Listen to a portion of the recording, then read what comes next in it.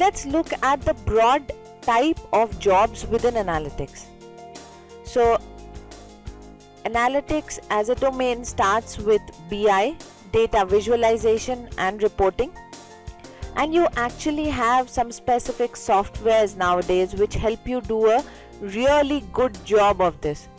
So within SAS you have the BI suite, Tableau, Omniscope, Cognos, SAP Business Objects. All of these are specialized softwares that are used for business intelligence, visualization and reporting. The next type of jobs would be non-predictive analytics. A lot of quality management comes, Six Sigma process management, etc. come under non-predictive analytics. Some softwares which you find very often used for this purpose is SAS, Base and Enterprise Guide, SPSS, Excel Stat, R, MATLAB. We'll come now to predictive analytics. Predictive analytics is that set of jobs which is focused on building probability and prediction models, time series, etc.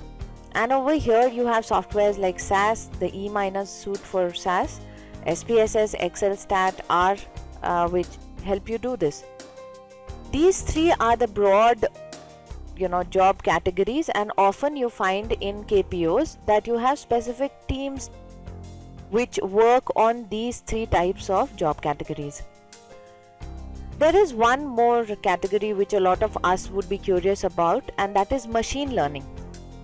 Machine learning is a branch of artificial intelligence, and it concerns the construction and study of systems that can automatically learn to improve themselves when they work on the data.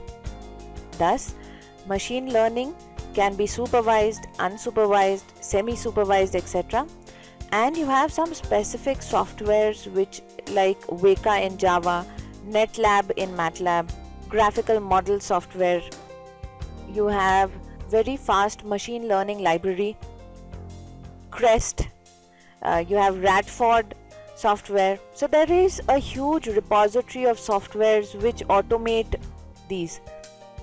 So all these types of jobs that we were talking about earlier can be converted to machine learning jobs. Generally, predictive analytics projects are often seen to be very good places to do machine learning. I hope you found this session enlightening. Do you have more questions? Please feel free to reach out to me on my mail ID. Do you want to know more about me? Check out my LinkedIn profile.